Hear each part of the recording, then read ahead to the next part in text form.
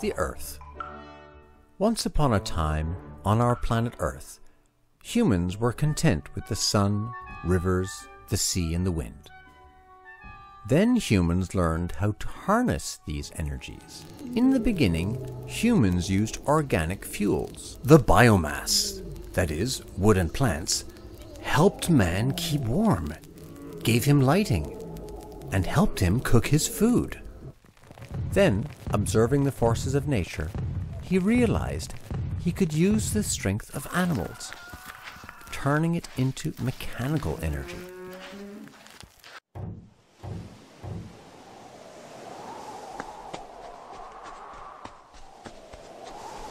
By observing the effects of the wind, humans had this great idea to build windmills and sailboats, transforming wind energy into mechanical energy. Later on, man began to seek other sources of energy.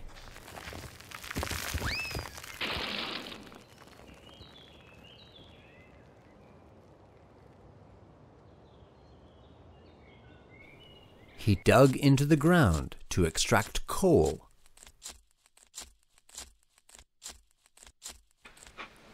By heating water, he could use steam to convert heat energy into mechanical energy,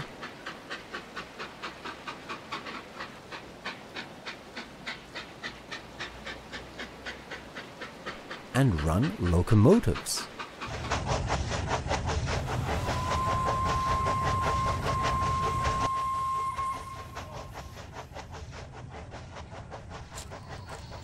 By digging again and thinking a lot, people have discovered the virtues of oil and gas.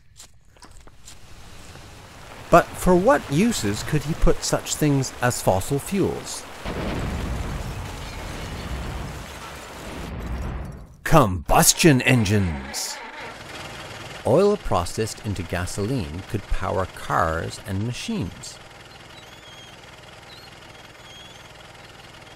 The gas could replace wood or coal for heating and lighting. Then one day, people who loved to think said to themselves, well, once upon a time we used water to make the mill wheel turn. And what if this hydraulic energy was used to make electricity? But people who continued to dig discovered nuclear energy, thanks to a mysterious mineral, uranium.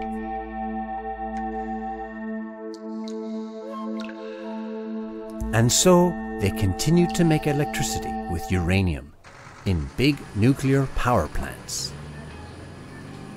And then one day, people said to themselves they had to think a little harder. Couldn't they focus more on the sun, the wind, the rivers and the sea that don't pollute at all? Our planet Earth offers mankind many renewable energies. Will he know how to harness them tomorrow?